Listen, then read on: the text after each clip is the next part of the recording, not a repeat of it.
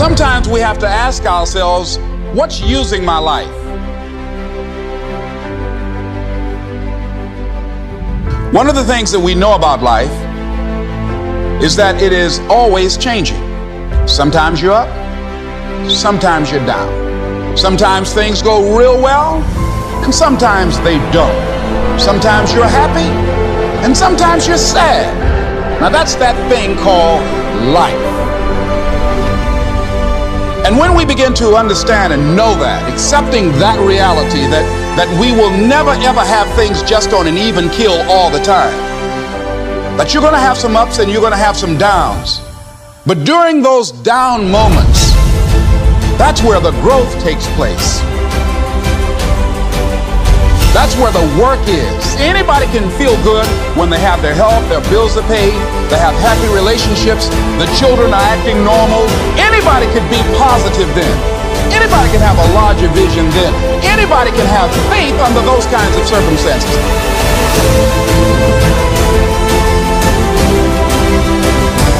See, but the real challenge of growth, mentally, emotionally, and spiritually, comes when you get knocked down. How you handle it, that's where the growth takes place.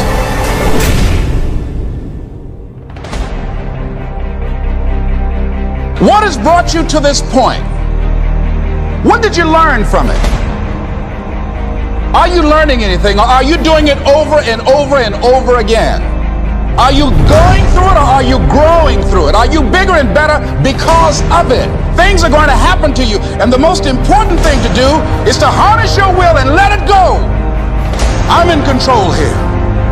I'm not going to let this get me down. I'm not going to let this destroy me. I'm coming back, and I'll be stronger and better because of it. You have got to make a declaration that this is what you stand for. You're standing up for your dreams. You're standing up for peace of mind. You're standing up for health.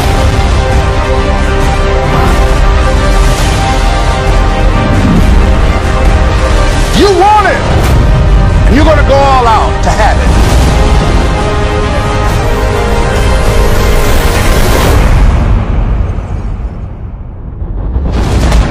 Yes, I'm going to turn this situation around. I'm not going to sit back and moan and cry over what happened and what went wrong and who did what. I'm going to do something about this situation. Expect things to get better for you, because they are. See, life is cyclic. Whatever experience you're having right now, it has not come to stay. It has come to pass.